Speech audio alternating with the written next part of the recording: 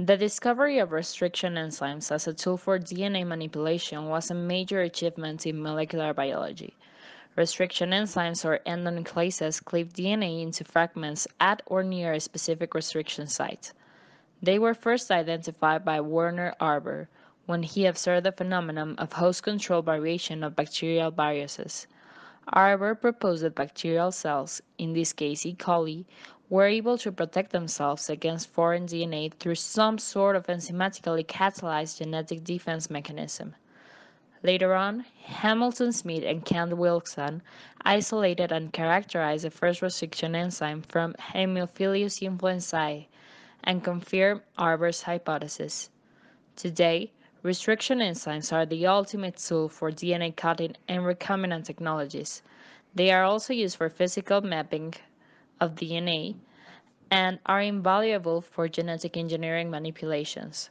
In this practice, the enzymes EcoRe, PIST1, and HIN3 will be used to digest DNA, and the results will be analyzed using electrophoresis. The materials for this practice are the following: the restriction enzymes, which are HIN3 restriction enzyme, PSFT restriction enzyme, EcoR1 restriction enzyme, the restriction buffer 2X, the Lambda DNA, which is uncut, the sample Loudon dye, which is 5X, the lithium bromide, the colored microtest tubes, agarose 5 grams, electrophoresis buffer, micropipettes, electrophoresis chamber, power supply, millimeter rule, which will be used for the data analysis, tape, permanent markers, and the thermocycler.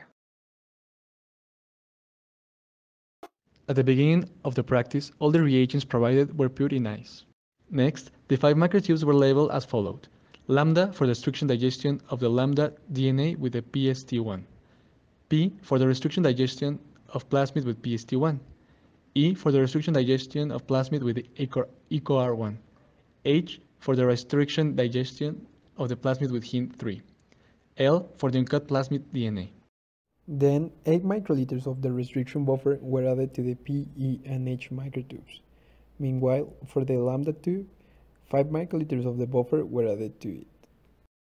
Then 4 microliters of the pTZ19R were added to the P, E, H, and L microtubes. Meanwhile, for the Lambda tube, 4 microliters of Lambda DNA were added to it. For the corresponding tubes, 1 microliters of the restriction enzymes was added: PST1 from the P tube, EcoR1 from the E tube, and HIN3 for the H microtube. In order to mix all the reagents, each tube was tightly capped and flicked. Then, in the Lambda microtube, 1 microliters of Lambda DNA, 5 microliters of the restriction buffer, and 1 microliter of PST1 restriction enzyme were added. The 5 tubes were placed in a thermocycler, arranged in alphabetical order. The thermocycler was set at 37 degrees Celsius for 30 minutes. While the samples were incubated, electrophoresis cassette was prepared. The acrylic plate was placed on the cassette and labeled with the help of a labeling bubble. 1% agarose gel with TAA buffer 1 times and lithium bromide was prepared and set to get solidified. Then 2.5 microliters of loading dye were added to all the samples microtubes. The agarose gel was placed in the electrophoresis chamber covered by TAE 1 times buffer. The 5 samples were loaded into the agarose gel for the submerged agarose gel electrophoresis. The gel was electrophoresed at 100 volts for 30 minutes. After the samples run in the gel, they were placed in the transilluminator and pictures were taken to visualize them.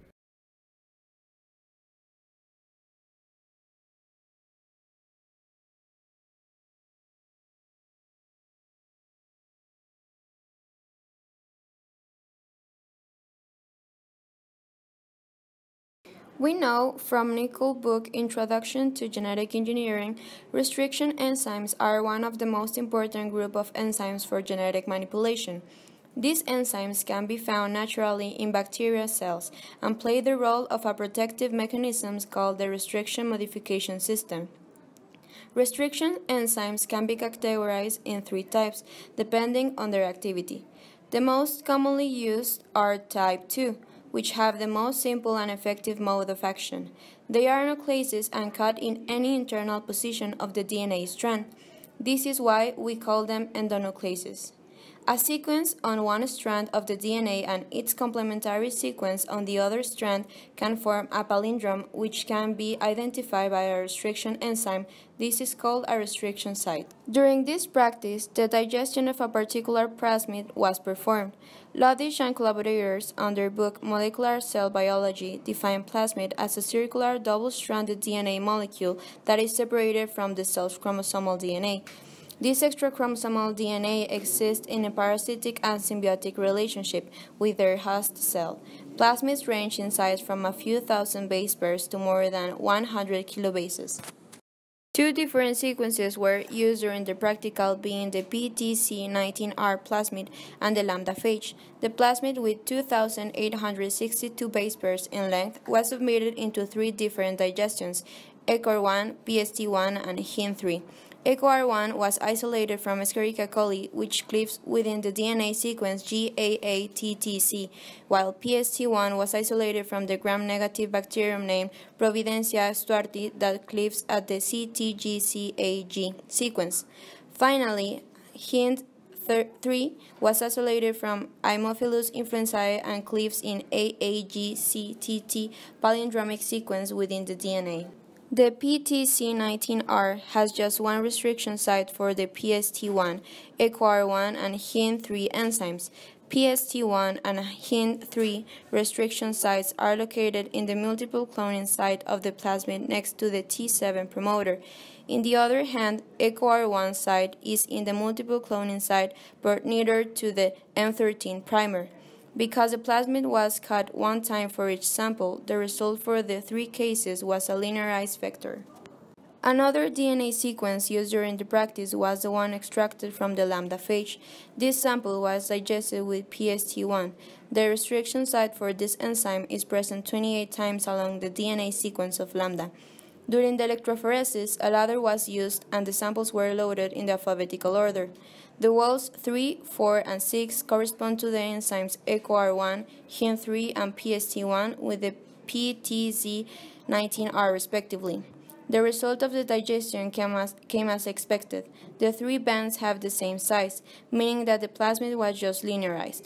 The well number 5 had the plasmid undigested, and the result for the electrophoresis was the presence of a band. The band ran a little bit further than the rest of the samples. The following table displays the size of each band in base pairs.